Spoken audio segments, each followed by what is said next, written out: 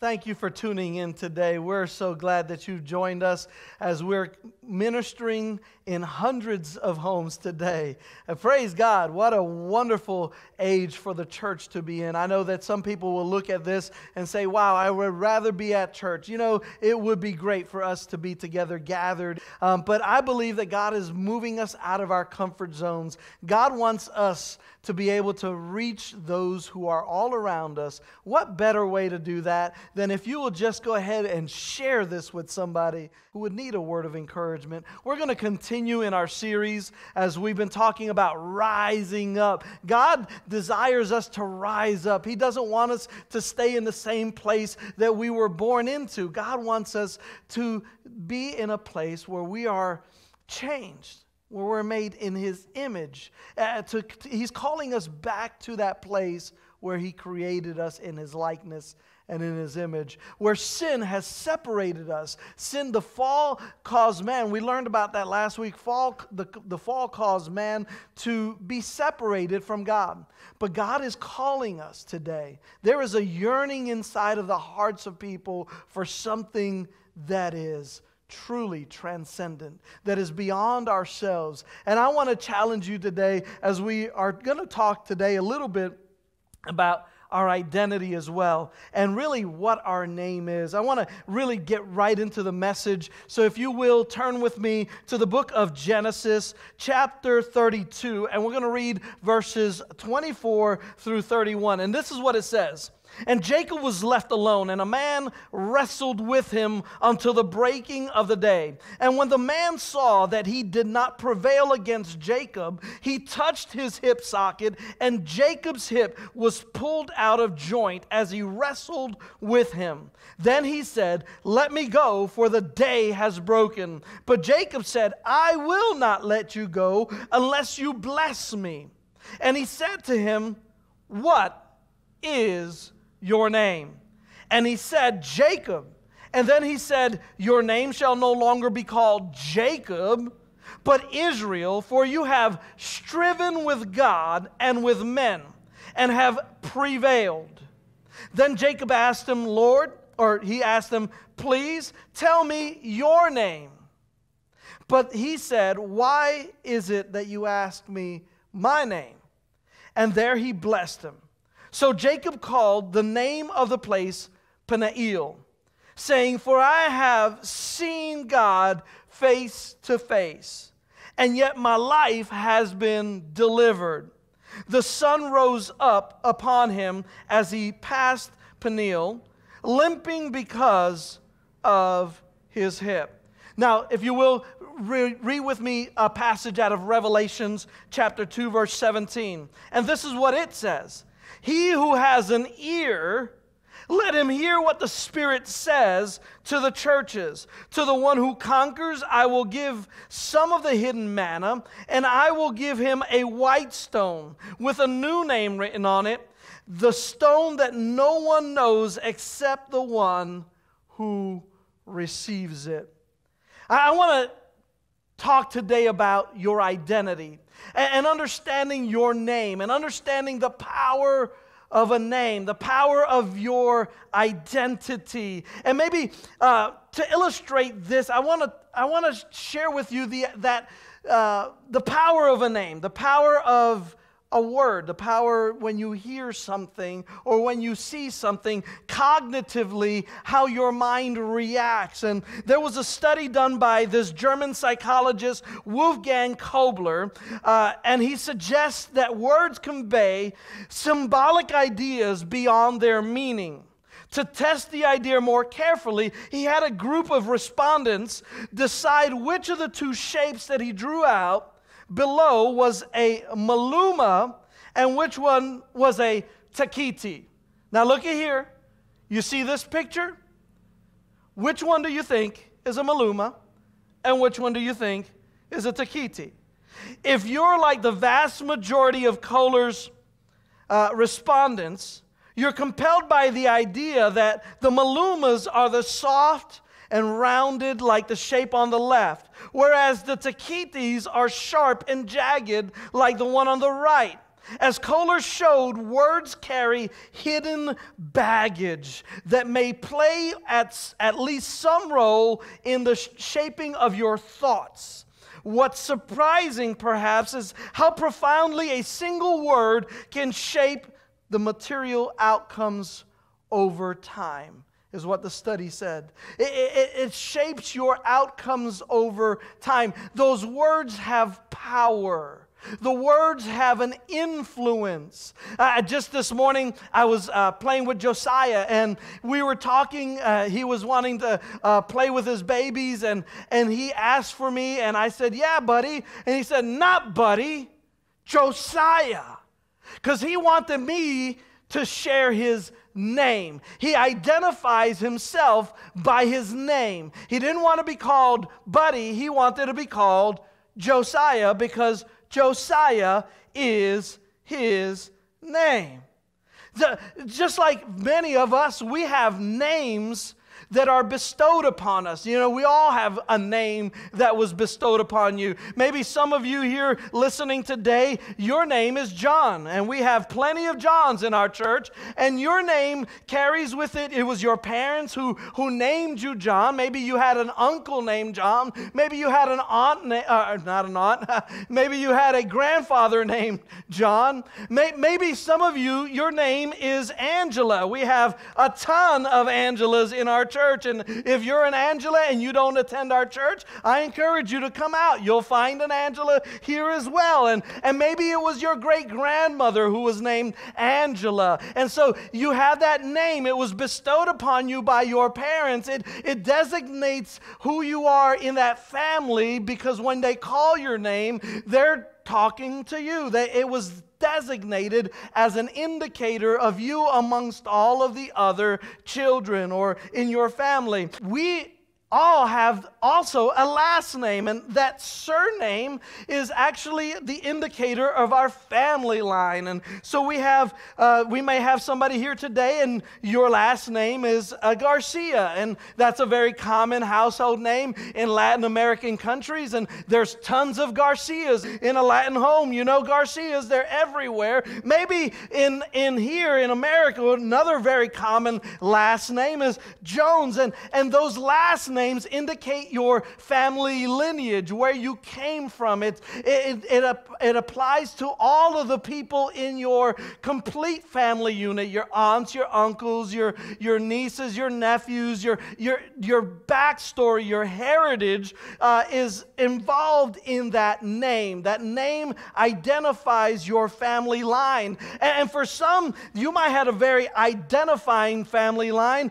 Maybe your last name is McDonald, and you like Happy Meals, I don't know, but you're McDonald, and you know that because you carry the McDonald name, you have some Scottish inside of you. It's very particular, that last name. It identifies your backstory, and it takes you back to that family line.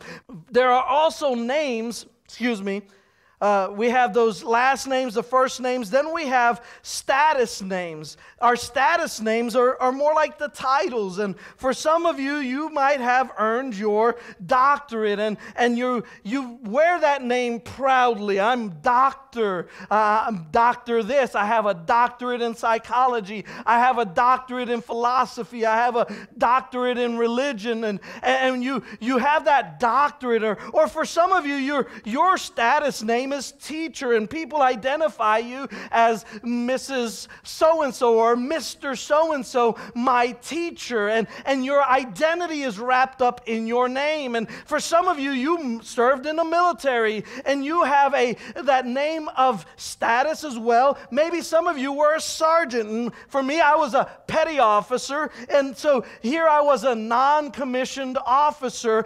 I know we have a general in our church, and his title is general. And so that name identified his ability to advance the ranks, to get to that place where the status was where you finally ended up, your rank. We have names not just of status, but we also have names of reputation. And so here are some names of reputation. You might have been called very honest. You're known in your family as the honest one. If I'm going to get the truth out of somebody, I'm going to go to the honest person. I'm not going to go to the liar. We all have that family member that we know they're going to embellish things a little bit. But maybe you were the honest one. Maybe some of you here today, you were the Debbie Downer. You know who the Debbie Downer is? Always looking at the glass half empty. You're always, oh, my Eeyore is your other name. Woe is me. And maybe some of you, you have this name of reputation and it's very negative, and you have this name of reputation as thief. Maybe you've done things in your past and people associate you with the things that you did in your past because you took things from people. Maybe some of you were the opposite. You were just the person that everybody goes to all the time to get something, and you have that status name of giver. You're a giver. You love to give. You love to help other people. And maybe some of you here today, you're struggling with that other identity name, and that name is addict. And maybe you're too addicted to your telephone. Maybe you're addicted to a substance. Maybe you're addicted to pornography, and you're dealing with the title of that reputation of an addict today, and that has been carried on inside of you. And on top of having those names of reputation, we also have the names of affection. So, some of you here today, you are Honey. Yeah, my wife. I call wife Honey sometimes. Don't do it very often. I usually call her Baby or Joanne or Sweetie, and I've got that one right here. Some of you you have that name, Sweetie, and some of you don't like that name, but your significant other does call you that name. Or, some of you are just too cool, and you just call your significant other Bay. Hey, Bay. Or Boo is the other one, that name. Maybe some of you just, that loved one kind of has that pet name and you hate it. Crazy. Hey, Crazy. How you doing? Yeah, we all have these names, these labels that we're all carrying with us, don't we? You see, culture tells us that we must make a name for ourselves. And psychologists say identity is largely self-chosen. However, the truth is that we're seeking affirmation and approval, and our identity is not always self-chosen. Rather, it's imposed upon us because of all of the things that we're going through and all the things that we are seeking. I want to impact your thoughts this morning. I want to impact your thoughts concerning the name that God has for you. Deep down inside, we need a name bestowed and not just earned. I need someone of significance to tell me what my name is. I don't need to have a label imposed upon me by someone who is not significant in my life. That's why there are over 26 million people who have done DNA testing around the world because they have sought identity in their last name and in their DNA. They want to connect with someone from their ancestry, from their past. There's a longing inside of us. I'm not saying that going to Ancestry.com or 23andMe or any of these other services that are out there is bad. What it is, it's telling and revealing of the identity issue that we're all striving with, that we're all struggling with. And so I want to really go back to what we're talking about today.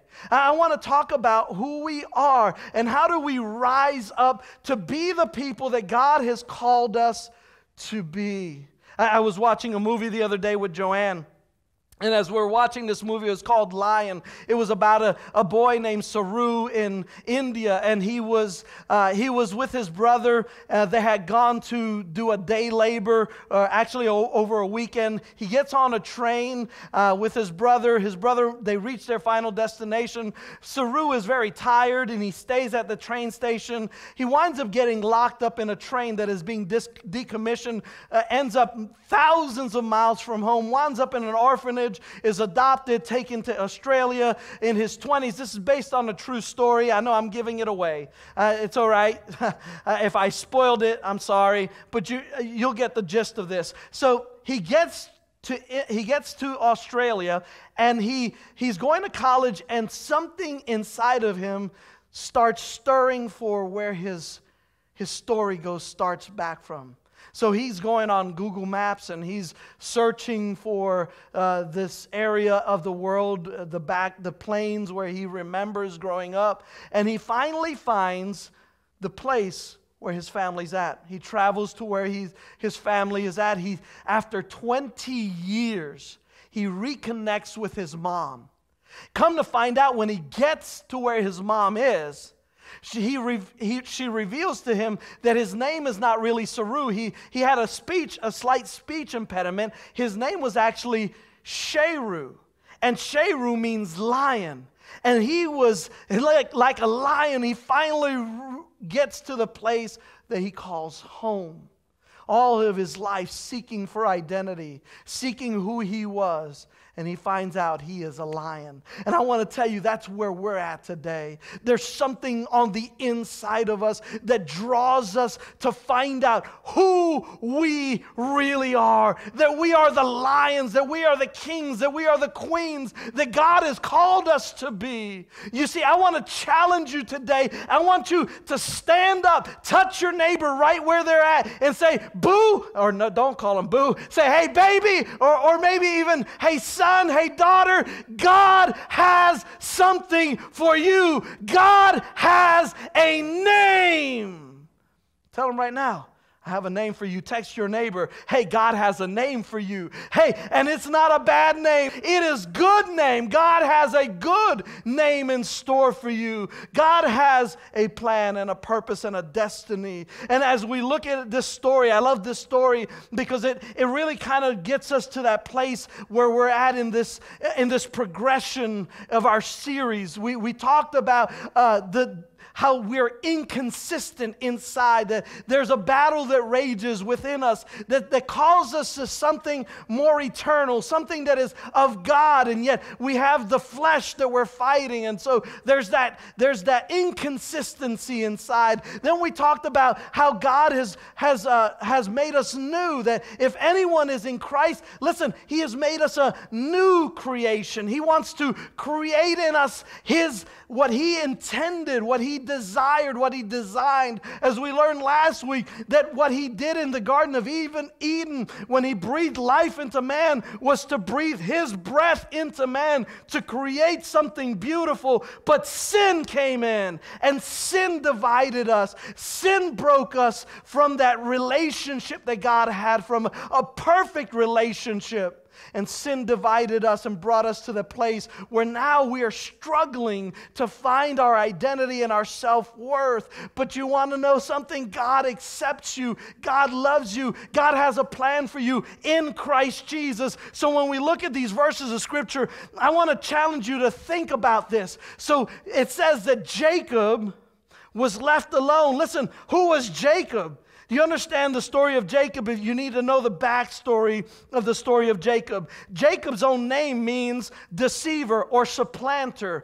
He was the one who grabbed the heel of his brother Esau. And his entire life was one of him always striving, seeking acceptance, seeking the approval of his brother, seeking the approval of his father.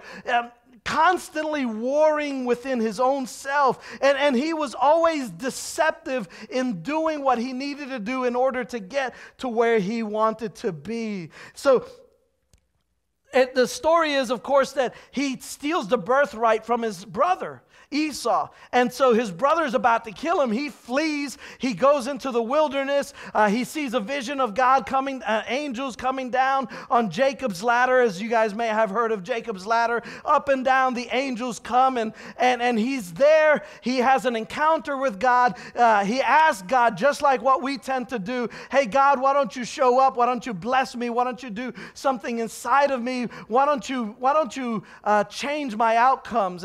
If you do that, I will give you my whole life. And he makes a plan with God, and he leaves that place, and he goes out, he builds a business, a successful business, does really well, and there's a yearning inside of him to come back to home, to deal with his identity issue, to deal with the power of his own name. The fact that he's been called Jacob his whole life. Listen, that name had influence in his life. It had negative repercussions in his life. Just like any name that you're wearing today has an influence in your life. Listen, it doesn't. You're not held back by your past, but I can tell you your past is going to influence, if you allow it to, it will influence the outcomes of your future. And that name had so much power and so much negative influence. Look at the world around us today. All you got to hear is the word COVID-19, and now all of you are jumping back on your phones, trying to find out what the latest news is. How many people have passed away? How is it going to affect us? And we're constantly moved by the name, a name, the power of a name. And so Jacob is being sifted in his life, and he's being shaken, and finally he comes to that recognition that he needs to go back. He needs to go back. So on the road back to his brother, on the road back to his home, God confronts him, but he's alone. He's in a quiet place. He's in that place of solitude. Where we are in that quiet place, alone with God, matters. Listen, Jacob is left alone with God. He's left alone with God. He's no longer fighting with his brother. He's no longer fighting with his father. He's no longer fighting to make it on his own. He's no longer fighting to accumulate things, to finally be considered a success. He is alone with God. I want to ask you today, is God real to you when you are alone? Is God real to you when you are left with nothing else? When all the music has stopped? When all the gatherings have quit? When it's just you and God? I want to ask you, are you used to being alone with God? See, the world has pushed pause on us. This is an opportunity for us to finally get alone with God. Why? Because your true identity is found when you get alone with God. When you turn off the music. Listen, I'm all for having Hillsong worship, for us listening to some Bethel music, for us to have some times of some corporate worship. But I want to tell you, if you have not gotten alone with God, on the day when you pass on, and listen, death is 100 out of 100. It's a 100% guarantee. We are all going to die one day. On that day, will it be the first day that you're alone with God? I hope not. I hope that you've cultivated times when you have actually had an encounter, a living encounter, a real encounter, not an experiential, created encounter. Listen, we're good in the church of creating experiences, and I think we need to do that. But at the same time, we must seek real, quiet experiences with God. And that can't happen in a corporate worship service. Our corporate worship services are for us to continue to lift each other up, to support one another, to build each other up. But listen, it's in those times of quiet reflection with God that God begins to reveal things inside of you. If you are stripped away with the music, with the TV, with the internet, the traditions, the people, are you afraid to be alone with God? When you die, listen, I pray it's not the first time that you have had a quiet time with God. That's why Revelations, listen, the writer says, to those who overcome, he says, to those who overcome, I will give some of the hidden manna. Jesus is called the manna, or the bread of life. He is the manna of God. And listen, what he is really reminding us here is that we need to know how to feast on Christ in the secret places when no one is watching, when no one is clapping for you, when no one is celebrating you, that you have something of substance, something that is real, something that is experienced with you and God when Christ comes into your life.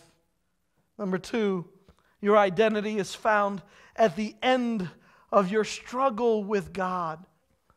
For Jacob, he spent his entire life wrestling. His entire life was wrestling. He was wrestling with his brother. He was wrestling with his father. He was wrestling with his uncle later on. He discovers all along the truth is that he has been wrestling not with his brother, not with his father. All those things were just symptomatic of the real struggle that he had. He was really wrestling with God. He was wrestling with his identity with God. You think that your fight is against your company. You think your fight is against your spouse. Oh my goodness, my spouse this and my kids, I can't believe. We constantly keep putting the onus on others and saying that our fight is with them. But in reality is that our fight is not against all of those people, all of those things, all of those circumstances. Our fight really is, our wrestling, what we're wrestling with really is with control. And are we ceding control to God? Have we left ourselves at the foot of Jesus and say, God, no longer I, but you in me? Listen, what you're really struggling, who you're really struggling with is with God. Number 3, God slowed him down. God had to slow him down so that he could face the reality that he wasn't in control. And for many of us, that's where we're at today. Listen, I don't know why God allowed this global pandemic. We can sit here and give all kinds of theories and do all kinds of juxtapositioning concerning why, how, when will it all end? But I want to impress upon you that it's not about the who, what, when, why, how of all of this pandemic. Who are you clinging to at this time? You see, at that point of his struggle, Jacob is struggling, he is wrestling, and then, listen, what happens really just messes up our theology. God hurts him. I know some of you are like, oh, Pastor, I just tuned you off. God would never hurt me. But listen, God will slow you down. God allows opportunities for him to slow you down so that you can get to that place where you let him take control. All of his life, Jacob was adept to running. He would run away from God. He would run away from his family. He ran away from his troubles. He ran away. Everything was about running away. And when he was finally faced with the reality that he was not in actual control, God slowed him down, and he realizes that his struggle hasn't been with his brothers. His struggle wasn't about his decisions. His struggle wasn't about the labels of his past. His struggle was with God. and that he needed to slow down and let God take control. Revelations 2 verse 17 says, I will give him a white stone. I will give him a white stone, one with a new name written on it, on that stone that no one knows except the one who receives it. In that culture, the white stone had symbolism with the court of law. Judge and jury would gather and all the evidence was presented against you. We live in a courtroom of approval today. Many of us, we're struggling because we're trying to find acceptance from our family, acceptance from our friends, acceptance in our jobs. We're trying to climb the corporate ladder. We're trying to find the approval of people, of places, of things. We're always seeking approval. And if you were found guilty in that culture, as they would present the sentence to you, they would give you a black stone. That was your sentence. That was the courtroom of approval, of disapproval. However, if you were acquitted of your crime, you were given a white stone. And now with that white stone, those things from the past would no longer be held against you. They were thrown away. Jesus gives us a white stone. Listen, this is exactly what Jacob goes through in his life.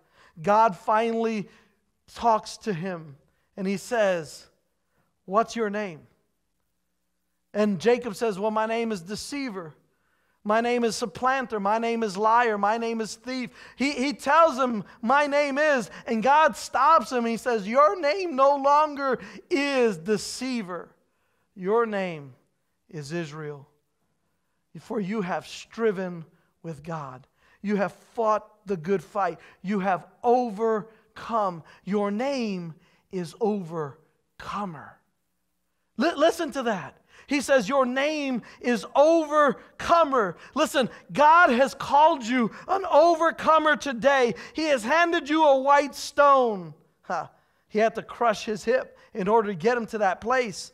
But man, I'll tell you, when he finally came to that utter place of utter dependence on God, he finally understood who he was.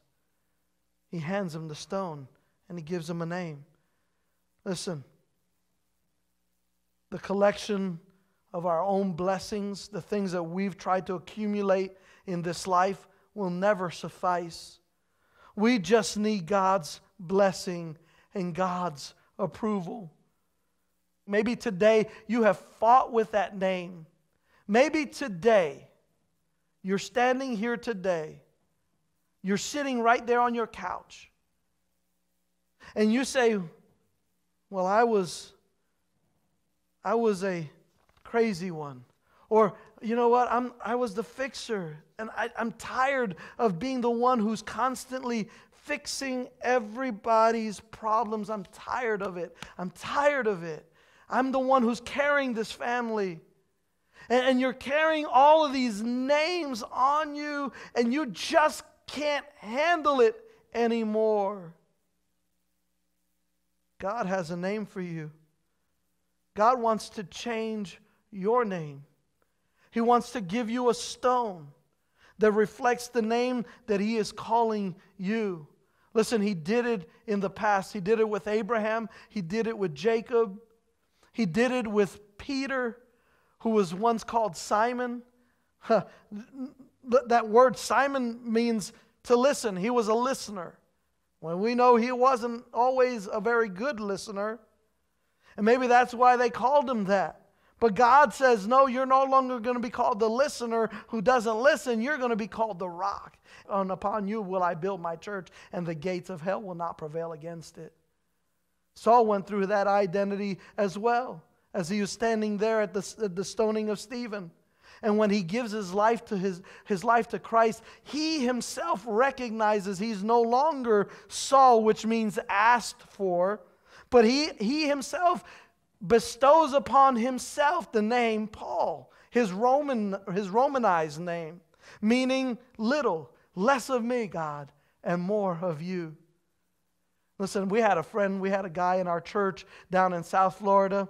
He had been through it. He wore the label. He had worn the labels over his life. Addict, deceiver. He was going to change his name. So he went and actually filed for a name change, appeared before a judge, and he changed his name to, listen to this, Happy, Happy. Wow. Now, I'm not suggesting that you guys go to the courthouse and change your name, but here's what I am suggesting. I'm suggesting that you start removing the labels that you've been carrying, those things that you are constantly putting before God and saying, God, I'm tired of this, that today you start looking for the name that only God can give you. Listen what would happen in that culture. As God had a secret name that is intimate to Him only, in that ancient culture, this is what people would do. The ancients would go out into the desert. They would remove all of the labels of their name. And they would go into hidden places, little caves throughout the desert, and they would seek God's face. They would listen for God's voice, because what they wanted to be called was the name that God had for them. Tired of peeling the names of culture and of their circumstance and of the past, they sought God for the only name that God had for them. You say, Pastor, I don't know. Can you tell me what my name is? I don't know what your name is before God. Only God can give you a new name. A name unlike any name. A name that is befitting of who you are in Him. But you've got to get alone with Him. You've got to strive with Him. You've got to fight the good fight. Overcome on the other side and stand at the place of utter dependence on Him. Will you pray with me? With every eye closed and every head bowed. Heavenly Father, I seek your identity today, laying aside all of the names that I have been given in this life. I seek you. I seek your approval. I stop seeking the approval of my bosses, my spouse, my coworkers, my family. And I start seeking your approval today. Which is why Jesus said, I forsake, if anyone is not willing to forsake mother and father for me. Lord, we forsake those things. Not saying that we don't need them, that we don't want them. We're saying that today we pursue the name above all names. The name that comes when Christ works in us. So we surrender today. If this is your first time, with an encounter with Christ, or maybe you've fallen away, you've backslidden and you've done your own thing, and today you're hearing this message and you say, I need to get back to Christ. Will you pray this prayer with me? Jesus, forgive me of my sins. Wash me and cleanse me and make me whole. Come and live in my heart and give me a new name. I ask this in Jesus' name. Amen.